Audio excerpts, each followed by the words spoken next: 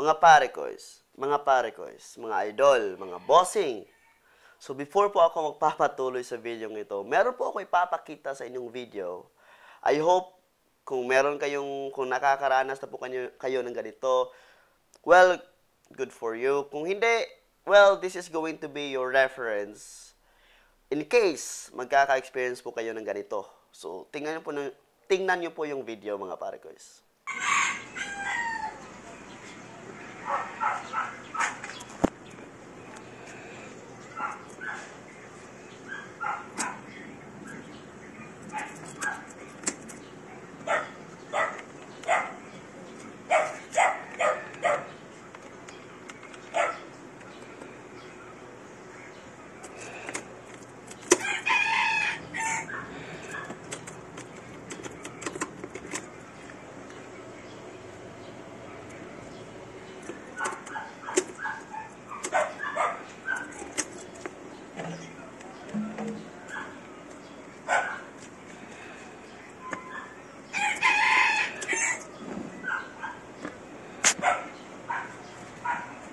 Ang nangyayari po doon, mga parekoys, ay una, hindi umaandar yung motor.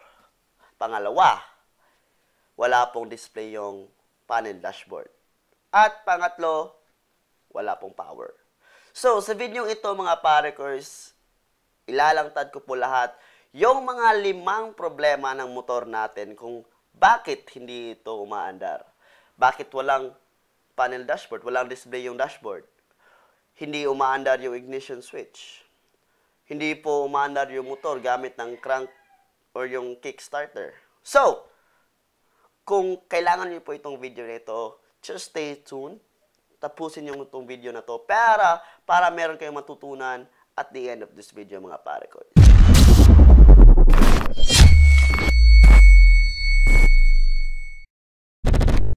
So first, mga parekoys, number 1. First reason kung bakit hindi umaandar yung motor niyo ay dahil po sa busted na fuse. This is very important, especially sa mga naka-ECU or yung mga motor na ECU driven na, mga parekoys. Number 1 is to check out the fuse box. For Sniper 150, kasi Sniper 150 namang motor ko, but anyway, this video is all for motorcycle riders or motorcycle owners, mga parekoys. And Max 150 or any other motorcycle. So these are the common issues kung bakit hindi umandar yung motor natin. Again, so the first reason is busted fuse, or simply means walang fuse or nagka-lost contact yung fuse. And the solution for this one is to check the fuse box. For the Sniper 150, makikita po yung fuse box natin dun sa ilalim ng rubber cover na malulocate po natin underneath the seat. So, ipapop up lang po natin yung silya ng ating Sniper 150 at makikita po natin meron po yung 2 fuse po na fuse box na makita po natin. And take note, mga parekoys, kailangan alam nyo po kung anong amperahe ng fuse ang papalitan ninyo. So, i-check nyo muna kung busted ba yung fuse. Kung busted yung fuse, papalitan lang ng fuse. Ganun lang po kasimple. Kung at the second attempt ay nag-o-occur pa din yung mabubusted pa rin yung fuse, the number 1 reason kung bakit nagkaganyan ay meron pong short circuit yung motor ninyo. So, kailangan pong ipapatingin nyo po yung motor ninyo doon sa mechanical ninyo para ma-check yung wirings ng motor ninyo. So, yun lang po.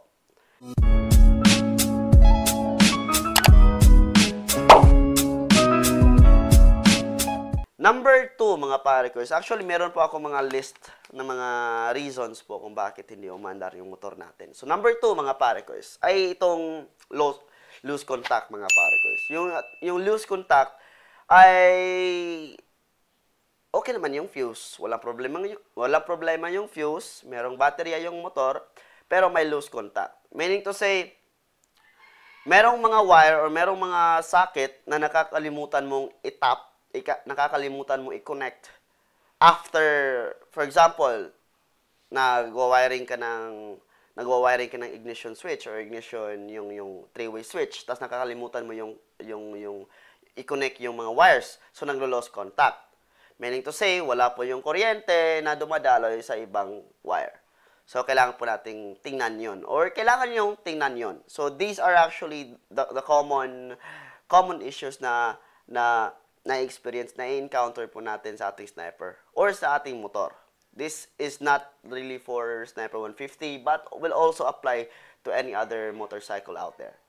Okay, so number 3 mga pare ko is ay itong ating low battery. Simply wala pong battery yung motor natin. At itong ECU mga pare ko is hindi po ito nag-function ng hindi ito nag-fully function kung meron pong weak battery. So maraming sensor na malfunction, marami pong mga parts ng motor natin na maapektuhan. At isa na yung ating panel dashboard, hindi na nag-display, yung ignition switch, hindi nag-on, dahil simply because wala po tayong baterya or low battery. So, kailangan po natin ng palitan. Regularly, mga pare ko, regularly. So, ang ikaapat po, mga pare ko, ay itong tinatawag natin potol na mga wire or mga ano ba yung Tagalog ng potol? Anyway, potol ng wire. Napuputol na mga wires. So, yun. Tagalog lang pala yun. Meron pong napuputol na mga wires sa ilalim ng motor ninyo. At isa sa mga rason bakit nagkakaputol yung mga wire. Number 1, meron ba kayong mga short na mga wires na kinakabit, tas kapag nililiko yung manobela, ay saktong hindi talaga masasagad yung wire. Tapos napuputol. Pangalawa, kinakain ng RAT o mga daga. So, kailangan check po natin yan. Huwag po natin ilagay yung motor natin sa grabing sulok na lugar ng bahay niyo kasi napaka-paboritong lugar yan ng mga daga. So, before we proceed, recap muna tayo. Number 1 is check the fuse. Kung okay yung fuse, check the wirings, kung merong loose contact. Number 3, check yung battery ninyo, kung okay lang ba yung battery ninyo or hindi ba weak battery. Kung weak battery, kailangan palitan. Number 4 is yung meron naputol ng wire. So, kailangan po natin tingnan yung wire kung meron mo naputol. Kung wala, then let's proceed sa number 5. So, let's just say okay na po yung apat.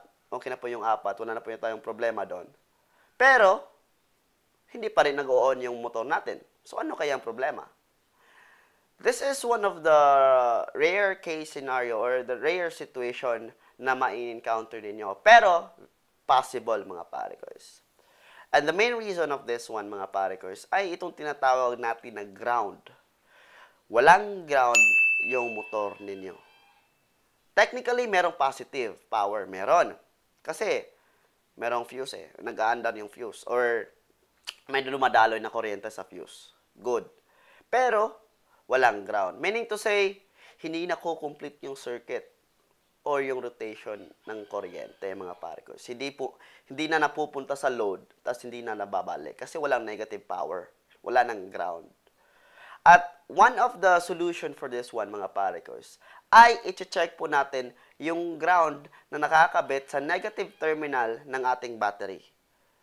Kasi baka naman, nagka-lose contact yung battery, yung connection ng negative terminal going sa negative or wire going sa frame or chassis ng motor natin. Nagka-lost contact. So, the number 1 solution for that one is just simply check the wirings from the negative terminal ng battery going to the main chassis or going to the chassis ng motor niyo. And to check if hindi ba maluwag yung bolt na naka-angat doon. At just simply fix it yourself. Very easy, mga pares. And again, these are the 5 common reasons kung bakit hindi umaandar yung motor natin. Aside sa walang gasolina, at yung mga air 1 or yung ECU problem, spark plug problem, yung mga sensor problem, at iba pa. So, these are the 5 common problems kung bakit hindi umandar yung Sniper 150 natin. Again, Kung meron kayong idea, kung meron kayong any other experience aside from this or any other solutions aside from the one that I have mentioned, please comment those down below para meron po tayong marami po tayong matutulungan ng mga riders kung yung mga riders na hindi alam kung anong gagawin kapag na-encounter nila yung problem na ito. So, kung meron kayong mga idea, just comment those down below. Again, if you have any other suggestion, always comment those down below. Give this video a like and share this video to your friends para malalaman din nila. If you are new to this channel, don't forget to subscribe. Click that notification bell para ma-notify ka for the next video. Again, this is your boy. Enjoy the rest of the day.